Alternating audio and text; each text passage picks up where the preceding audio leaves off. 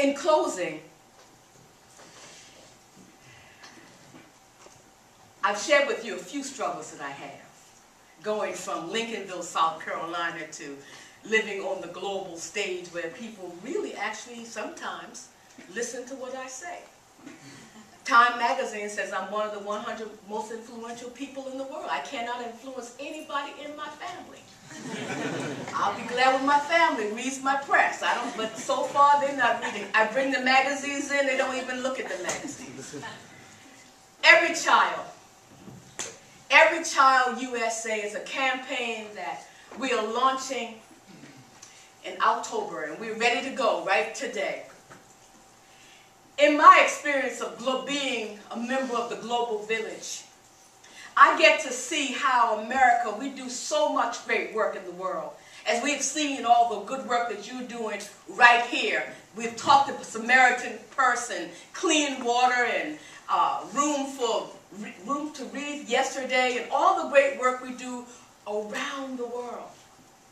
I can confess that I have held more babies in Africa that have been dying of AIDS or living in poverty than I've held here in the United States, right here at home. Right here at home, over 29 million children here in the United States live in poverty.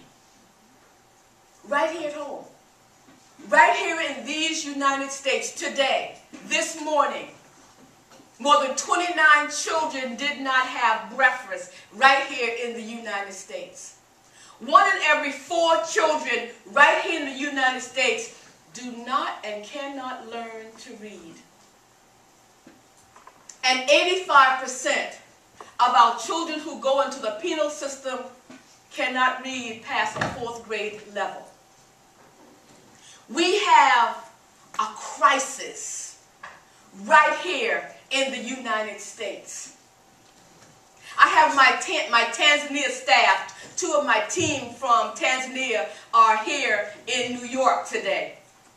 And as we go around the country, oftentimes, you may not know that HIV/AIDS, the rate of HIV/AIDS is greater in some American cities than it is in Tanzania. My government gives us more money to address children's issues, orphans, poverty, in Tanzania than it does to address the children right here in the United States. This is not beating up on the government. I'm happy that the government takes care of the world. But I say that we must mobilize Americans that take care of our children. Because if we are serious about the future of our country, we must be clear that we must do a better job of taking care of America's children. So I asked you today to join the campaign, Every Child USA. This is our new campaign. And my colleague Rodney Sampson is back there. Text Child USA 85944. Now, I'm telling you, I'm new to this. How am I doing? Am I doing okay? You can talk to me out there and you can give me a little tweet. But seriously, we have a serious problem, and we really want you to join our campaign. We're launching October 18th, and we're really serious about making America aware of the issues that our children are having right here. Sister Mary's children, your nieces, your sisters, children right in your family. Everybody in America is affected by our children. We've done a great job hiding poverty in our country. I live in a community in Richmond. I don't have to see poverty. If I drive downtown, I don't have to see poverty. All I have to do is stay on the straight road. We can hide it here.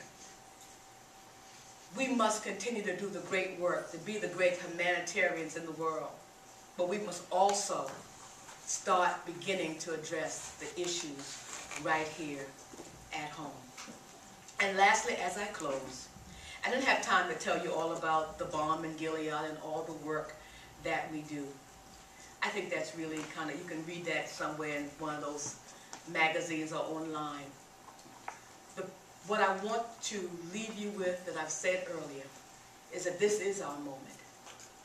This is our moment. As we move from this moment, on everything that we do with social media, keep compassion, keep kindness, tolerance, love, and respect center on every platform that we build, with every text and email that we send. God bless you.